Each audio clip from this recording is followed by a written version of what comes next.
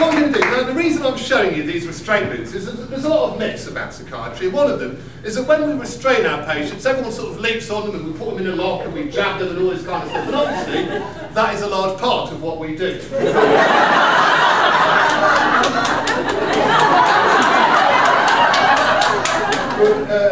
But at the same time, what you want to do with the restraint, ideally, is to, as we say in the trade, de-escalate the person and to help them feel chilled and calmer and somewhat happier. So everything you do is about reassuring them rather than making them more angry. So let's just step backwards slightly, right, so everyone can see it. So the absolute basic hold is very, very simple, and it's like that. See, that's quite a comfortable one, isn't it? It's almost like we're bonding.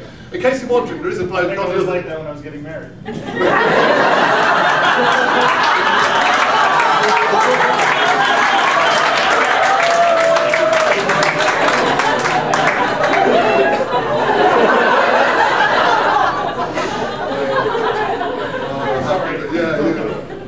You're in a world of pain now. You're on stage, it's all feeling good. Oh, I just blurt out something about my marriage. You can see, like, if there was a cloud above what was your name, where's one? Linda. Linda, hello. Hi. I'll be coming to your divorce party later. There's a cloud above her head. What do you think it'd be thinking right now? A lot of lightning bolts coming out of dark grey hair. Well, yes. A beautiful thing and a beautiful one. I think whatever I'm about to do too is nothing towards coming. So this is, as you'll see, what is happening is that there's no. I've got the hand over here, so there's no chance of accidentally putting any nasty flexion on like that. You see, and you've also got a fair bit of movement there, Wayne. Haven't you? You can pretty much do your thing there. And there's quite a less invasive hold, which is that, which means they can just really go for it. Really can do it. So obviously to start being turkey.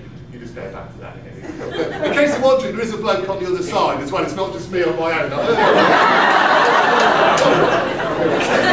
So it is quite dignified. And also, Wayne has even got punching freedom within limits. If you want to just punch out with his hand, Wayne, and as you can quite cover that without too much difficulty. And sooner or later, you see, Wayne will discover that this is actually quite tiring to keep your hand out like this. And sooner or later, you just have to go back and you do that. And it's all quite lovely. So what you invariably find with the restraint is that the person will go, get the fuck off me, get off me, get off me, I'm going, get off me.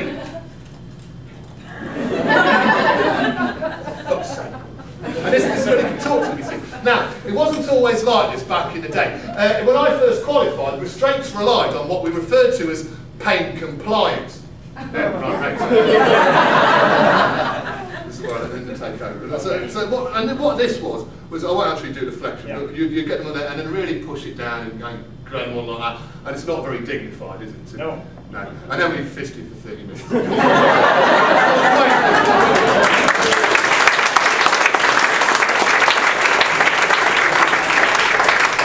Grabs what's left of his marriage back in the chair. And this is what these are as well. This is what we call a panic alarm. And what you do is you pull this here and everyone panics.